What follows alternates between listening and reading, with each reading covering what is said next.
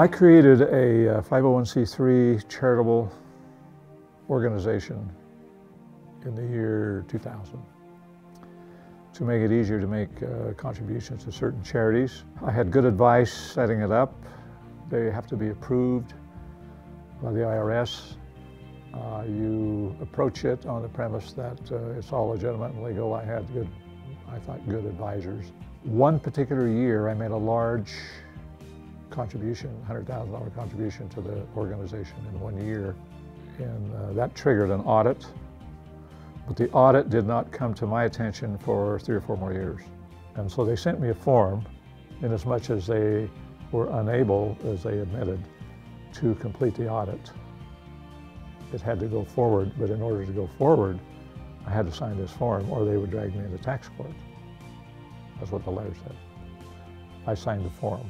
In effect, canceled the 501c3 legitimacy. They voided it.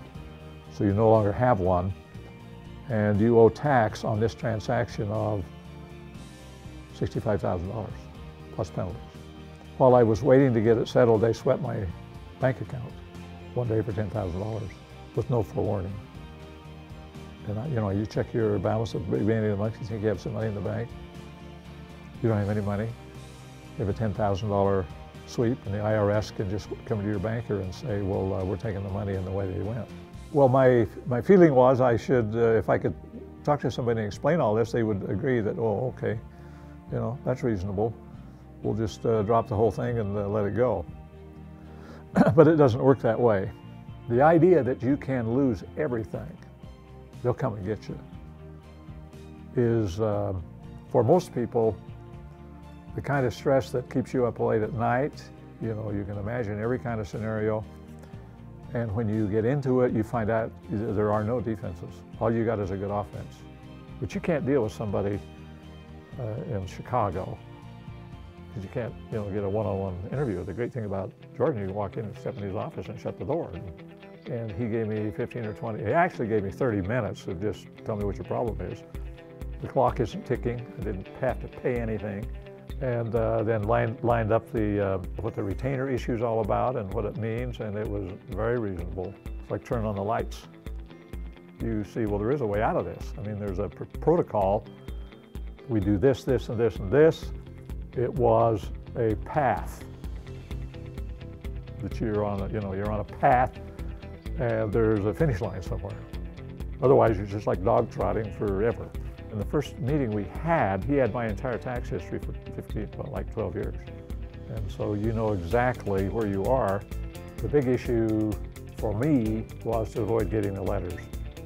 And he can filter it through his experience about what's really going on. And now, if you're just a layman, you're out there, you're getting these letters, you're not sleeping at night. After we hired Jordan, then he, with this power of attorney that he has, he is now in the loop on all the correspondence you get. And I got to the point where I'd call his office, and I'd either talk to Jill or himself, and she'd say, well, just, don't read it, because we already got the copy. And so you then have this relief emotionally, knowing that you have an advocate now. He knows the rules. He can't eliminate them, but he knows how to, approach the solution. But there are remedies in the law that do not accompany any letter you get from the IRS. They're not going to explain the remedies and what the negotiable issues might be, but Jordan will. Plus, he has a personal relationship with the IRS people. I don't even know the person. If the IRS guy who's working on my stuff walks through that door, I never met him, I don't even know his name.